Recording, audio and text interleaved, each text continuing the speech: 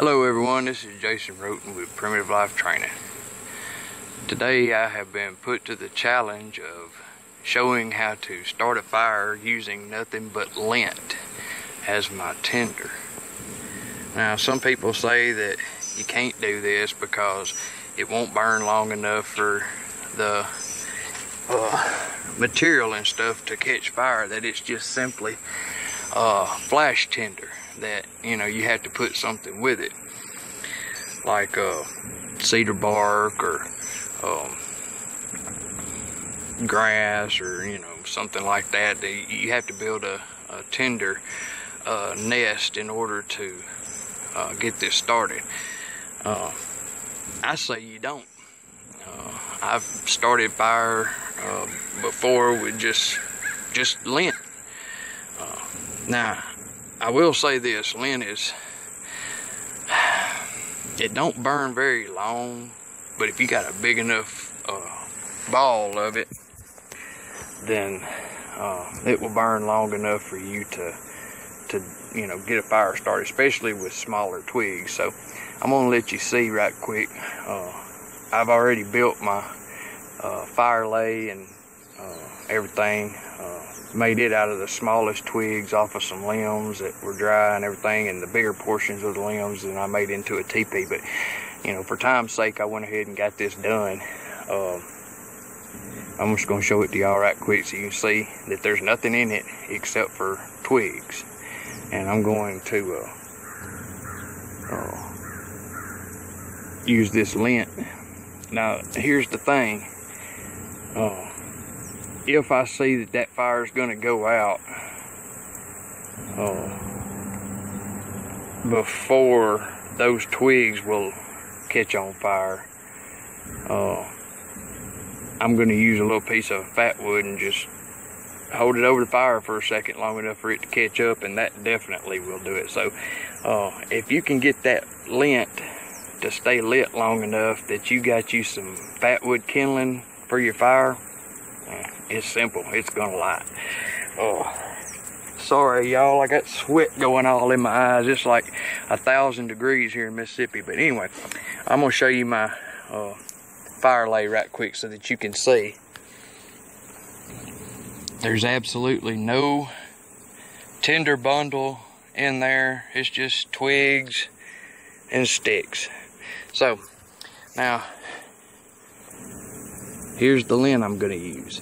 Now people out there on groups and stuff say you got to use 100% cotton lint. Well, I'm here to tell you this is not 100% cotton lint.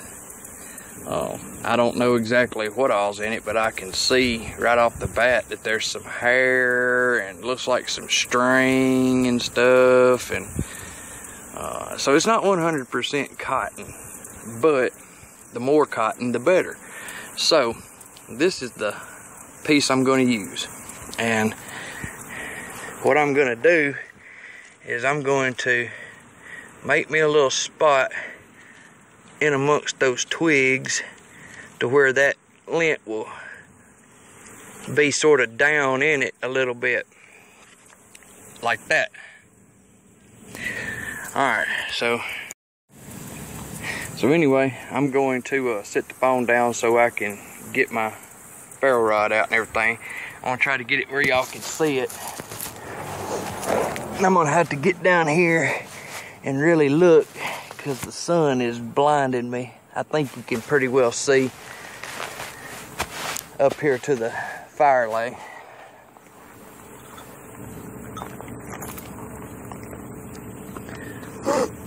Here's the piece of fat wood, just in case. I'm gonna leave it laying right there so that I can probably get this here going without it.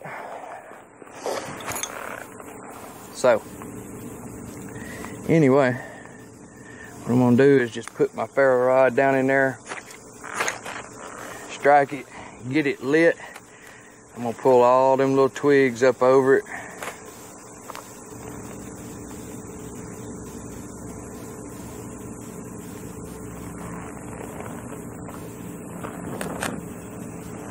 Yeah, it's still lit.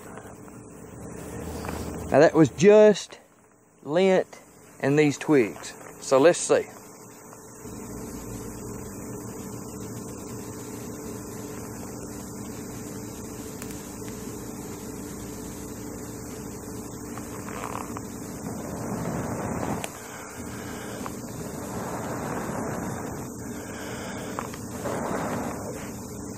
Alright, so I'm going to use the fat wood now. It's also just wood. Well, got some twigs catching up there, so, well, I did till I knocked it over.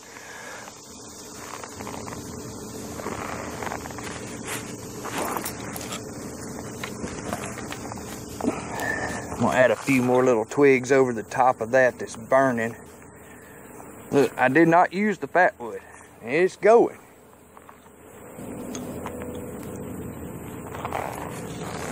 So, once again, I have debunked a myth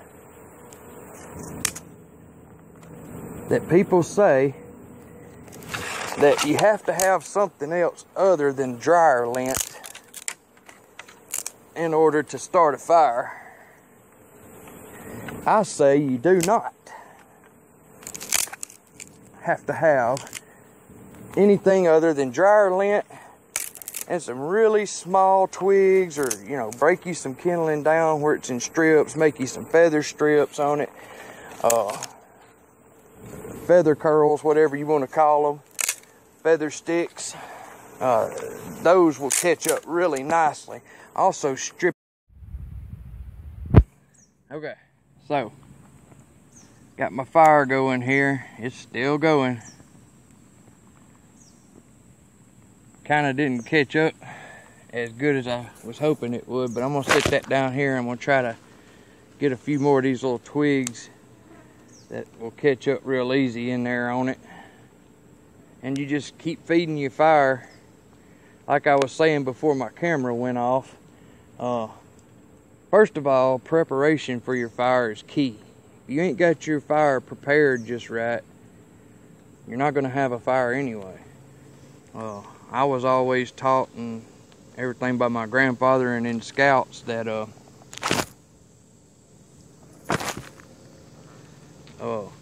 you got to build a fire before you can set one. And so, you know,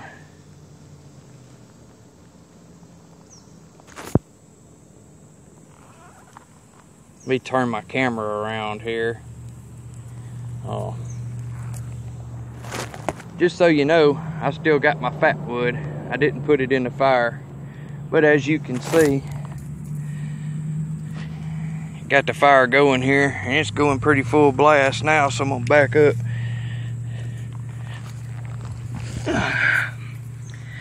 There you go, folks. Campfire started with only twigs and dryer lint. Yes, indeed, it can be done even without 100% cotton lint. So, once again, like I said before, myth debunked. You can do it. This is Primitive Life Training. Hope you enjoy.